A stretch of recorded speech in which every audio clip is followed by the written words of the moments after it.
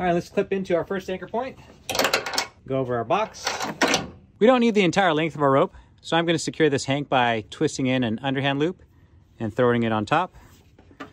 We'll pull that tight, and then I'll just do that one more time.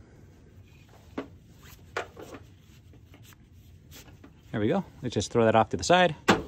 We'll tie these two in by forming a bight, thread it through, go all the way around, and pull it tight. So here's where the magic happens. I'm going to clip in once, clip in twice, and now I formed a black wall hitch, and I can pull in my tension, and I'll keep every bit that I put in. As you add tension to the rope, it slips on top of itself, and that same pressure holds it in place.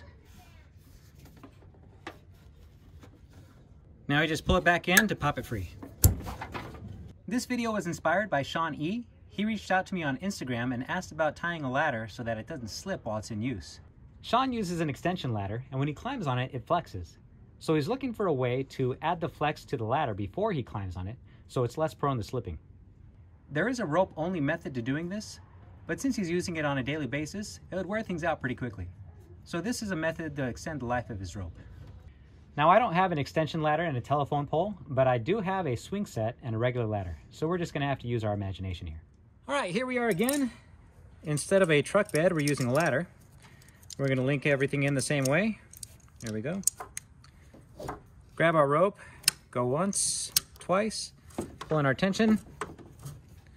To make sure that this stays put, we're going to pull in a couple half hitches. There we go. And that'll work just fine. You can pull in as much tension as you want. When we're done, we'll take our half hitches out, and we'll run our rope back through the gate and pop it free.